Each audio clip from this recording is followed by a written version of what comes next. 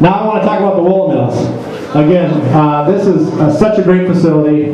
It's been so exciting to be involved with this. I actually first got somewhat involved actually right after I got elected but hadn't taken office. I got involved with the property owner, and a long story short, we went through a bunch of things and we looked at all kinds of different buyers for this facility. It was very difficult to see it close because of what it meant to Faribault. We went through potential buyers that I just think back now thinking what were we thinking or what were they thinking. And we had Freddie from Philadelphia and Lenny from New Jersey, and we had all kinds of different people. And things didn't go well, and we thought it was done. We thought, the hopes are up, the equipment was sold, it was going to be done. And then came along Chuck and Paul Moody.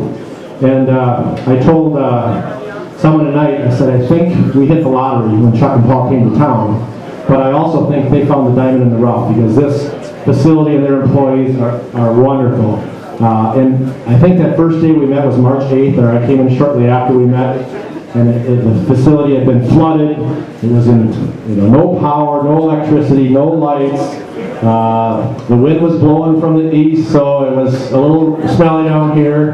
There was lots of things, and to these guys that came in and actually did this, I mean, that was March 8th. They opened the factory site September 15th, and we're here today on June 12th or whatever it is. And think of what they've done. They've got a store in the Mall of America. I think they've hit every national network. Well, I think just thanks to everybody showing your wonderful community support, not only for the mayor's event, but mostly for coming here and getting a chance to see the revitalization of the mill. We're very proud of it. Thank you, Chuck. First of all, like I say, I thought the governor's talk was fabulous.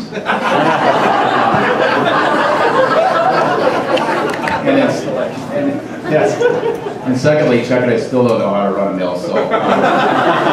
But it has been just a wonderful, wonderful experience, and as Chuck mentioned, meeting John early on, and he's just a face of this community. Everyone here has been so welcoming to us coming into this town, and the support we've had from early on, people wanting to just volunteer and come in and help clean up the place to whatever they could do. I mean, we got 300 or 400 applications for jobs before we even put out an application. We weren't even looking for people, and we got people coming in wanting applications. And so the people who wanted to be part of this and that are part of it is extraordinary.